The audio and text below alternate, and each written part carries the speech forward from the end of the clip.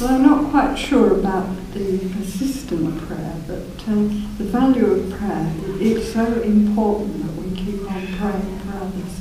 And we do hear answers. But in particular, I feel that it's something we can all do. Even if we can no longer come to church, we can just keep on praying. And it's so important to do that.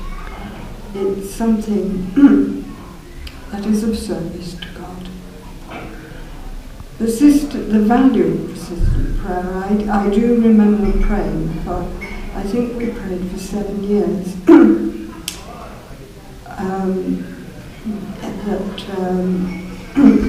the USSR would suddenly be open again. And that has been answered. Well, I think a few years ago now, three years ago now, Dorothy was told when we were in the north of England by a phone call that that she had a tumour on her pancreas. And at that particular time, as soon as we got that information, the Lord just gave me just these few words, but you have prayer. And it was just that assurance that we weren't to give up, worry or anything else. We were just to go on praying and praying and praying. I think what amazed us was not only the way that we prayed persistently, but the whole fellowship joined in prayer and just prayed persistently for us. And that was wonderful to know that we stood together in persistent prayer. And I think Dorothy and I prayed and prayed, and we really prayed that the Lord would remove the tumour, and probably by some miracle, but in the end he removed it through a 10-hour operation. But Dorothy is here and she's fit and she's well, and the Lord answered that persistent prayer, which really went on for month after month after month.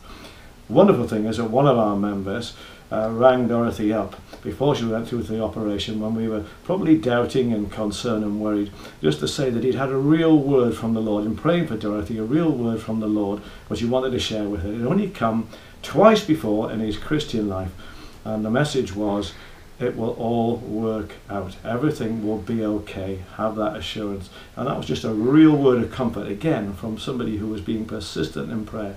The Lord giving them that, now just keep on praying. It will be okay.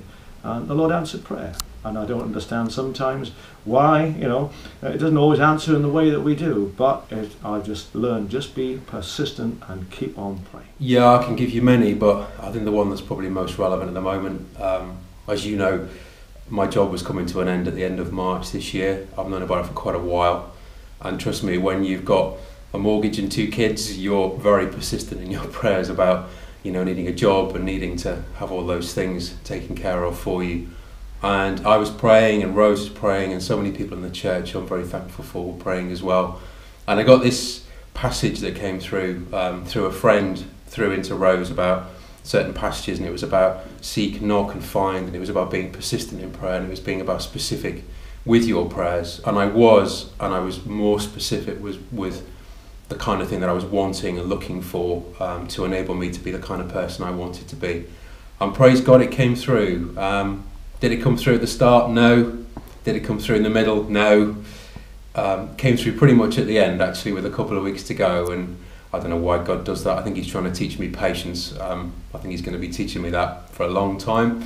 But it all came through, and it all came through in the end. And praise God that it did. And those persistent prayers, they paid off. And those things that I prayed for, which were the right things to pray for, and I got it wrong many times, were the things that he gave me and the things that he came through with me for. And I'm so grateful and feel so blessed for it. So persistent prayer, it works.